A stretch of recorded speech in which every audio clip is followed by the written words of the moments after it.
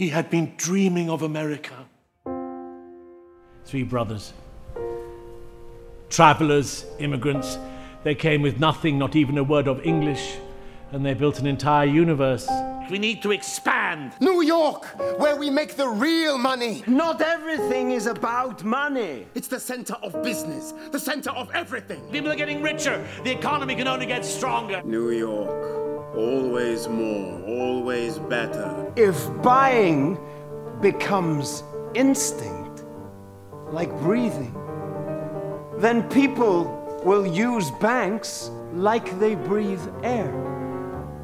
They will need us to stay alive. Everyone will borrow, everyone will buy, and we will become all-powerful.